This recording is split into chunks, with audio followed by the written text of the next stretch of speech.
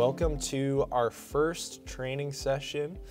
This is going to be a tractor rundown for a 4066R with a Norman hybrid inverted snowblower.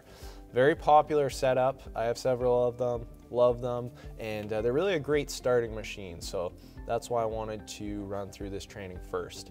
So getting into it, it's a very simple machine to drive. You have 3 ranges, which are, think of them as gears. They're not actually gears, but they're essentially your speeds. So you've got C is your fastest. That's going to allow you to drive the quickest on the road. B is kind of in the middle, and then A is very slow. You're never going to use A.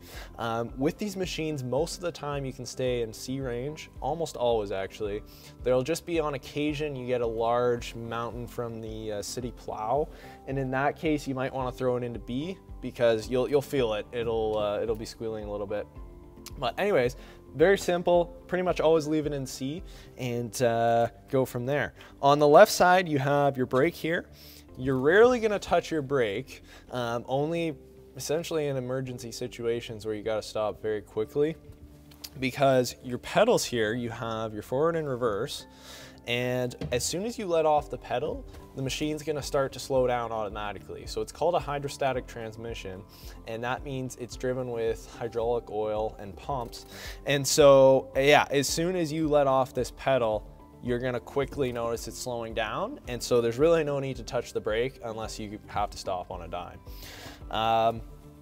Up here on the column we have our fuel gauge, our RPM, and our temperature.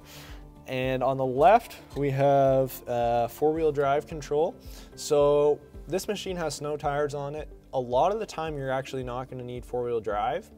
When you do, fine to use it. You just have to make sure you're not running it on the road if it's dry pavement. That is very bad.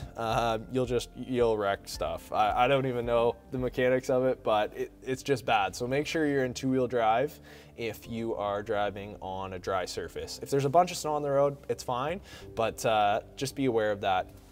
You also have your windshield wiper controls here with washer fluid. If you press this little button, 2 speeds there. On the right side of the wheel, you have your throttle. So we'll get a little bit more into that later, but that is going to control your RPM for, well, everything. The snowblower, all of that. It's your engine speed. On the other side of the column here, we have our lights. With these units, you're basically going to turn on the lights all the time. Flip this all the way over, 4 ways on, and one more light is the beacon light right here. So we always run with all the lights on pretty much all the time. You also have your turn signals here, some computer settings here, and these 2 buttons are for your emissions regen. I never touch them. With this thing, when it comes to emissions, very simple. You don't have to worry about anything. There's no DEF fluid or anything like that. You just want to make sure if you get a white light on your dash, it's very distinctive. You won't not notice it. But if you get that white light, just don't turn off the machine while it's doing its thing. Let it regen and just drive as normal. And I've never had a single problem with these ones for that, so you don't have to worry about it. Now getting down to our right side here where most of your controls are. First thing here, this is the loader control.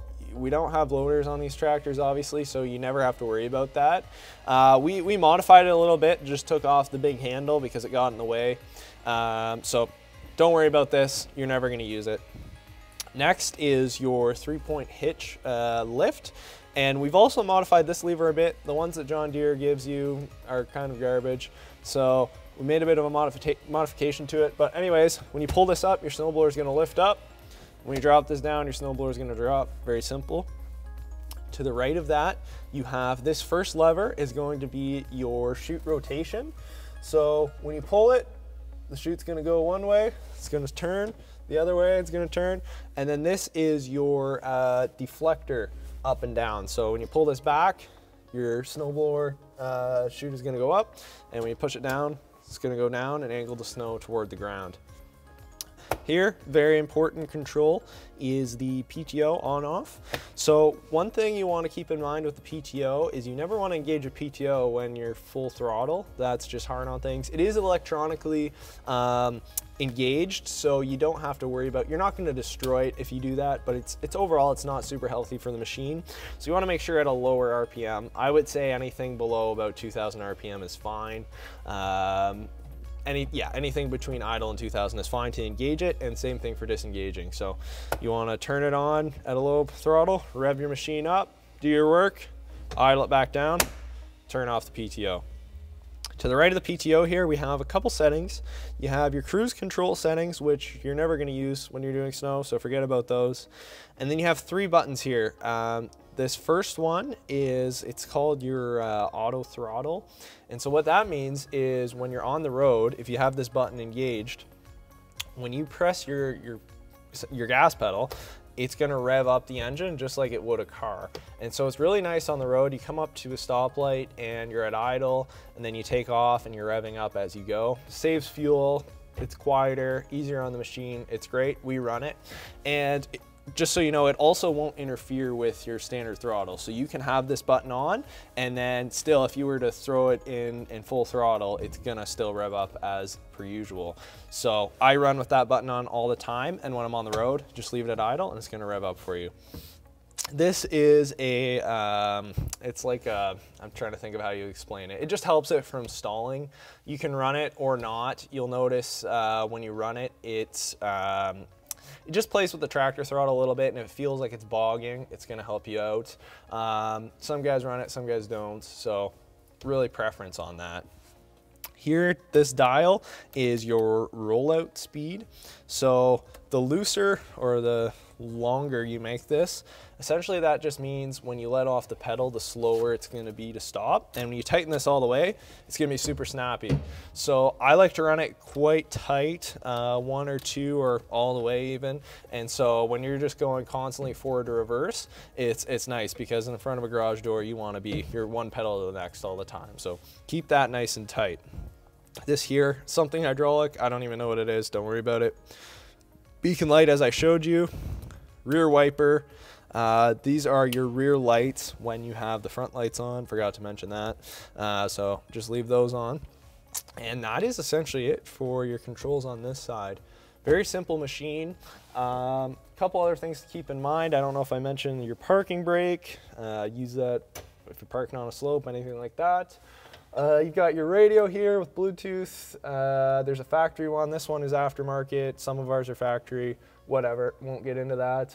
You have all your vents up here, and you have your climate control, air conditioning, and heat up along here. Obviously your visor, you're never going to use that. And that's essentially it. We've added this tablet mount for our FlowSoft program. That's an aftermarket edition as well. You have your window open right here. And your seat, your air ride seat adjustment is down here. One last thing, your diff lock. So if you're spinning like crazy and you want to try and get out of a tight spot, you can just kind of stomp this down, and that's going to keep your wheel spinning together. But other than that, quite simple machines. So we'll move into the next segment, and we'll catch you there. Right, so I guess this is a couple of partial or crucial areas to look for when you're doing your maintenance on your blowers. This here's the rubber shoe, and that's to protect your laneways from the metal piece here from scraping it up. And then on the back here we have our nice plastic cutting edge, and that's when you're dragging your snow. It also keeps your laneway from getting scratched because it's getting held up by a piece of metal here. So that's just to protect your driveway from getting scrapes and gouges in it. And you have to keep an eye on both of these. You have your adjustment here, and you can drop the shoe. We've made little strips in there that we can drop the rubber down, so that once it gets worn to a certain point, we can bring it down, and that way we keep the rubber itself good. And then on the back here, this white piece, once it gets to about 1/2 inch there thick, we take this off and we put a whole brand new piece along the bottom, and that's to keep your laneway looking as good as new. All right, so some likely things that are happening while you're on the road is some maintenance here. There's a shear bolt right at your power takeoff, and then there's 2 shear bolts right in this area here that power the chain and your auger to your blower. And sometimes if you get into some heavy snow or just bad bolt, they'll break and you'll have to stop the machine and you'll have to get out and switch them.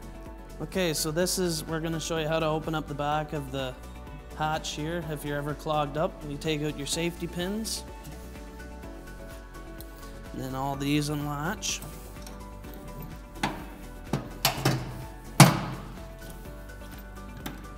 That just opens up. Okay, so I would say 60% of your plug ups are gonna end up just being heavy wet snow right in this top area here. We have this little shovel there, and we usually just scoop out as much as we can from the top, and then we take it and we try and push the rest of it down into this area here, where it's a lot easier. You can get your shovel in there, you can bring it down to the bottom, scoop it right out. And then once that's all cleared, you just take this, you close her back up again.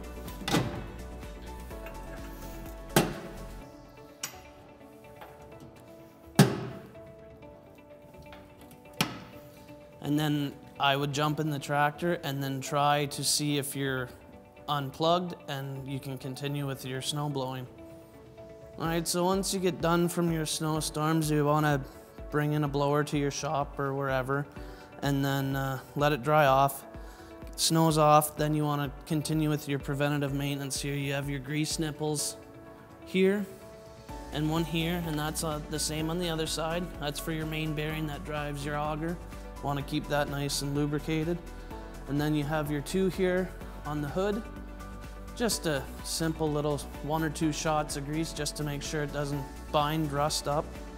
And then on your tractor here, actually, you have 2 very important pieces that are on your, so it's the PTO knuckles, and that's just to keep them lubricated because they're always spinning, they're always at a different angle. If you don't let them get the lube they need, then they can bind up, or you're just gonna have wear and tear and you'll have to replace them all that much sooner. And then you've got another piece just right in at this black box there. There's just one in there, it just needs 1 or 2 shots of your everyday grease, and that's basically your maintenance for the blowers.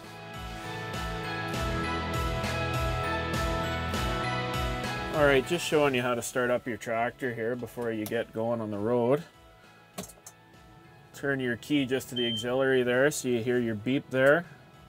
Wait for your lights to go out, like so, and you're good to turn the key to start it. You want to rev her up slightly just to get things going, get things warmed up. And you want to make sure your parking brake is off as well.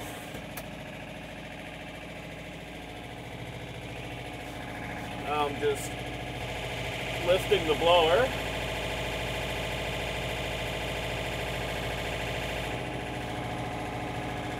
You got your controls to move your chute left and right, deflector up and down. Driving forward.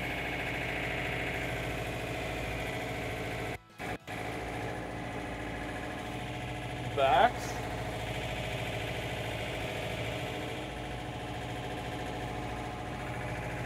Make sure all your lights are on.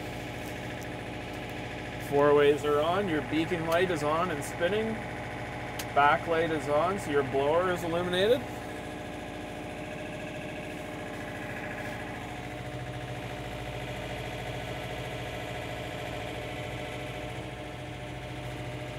Blower's down.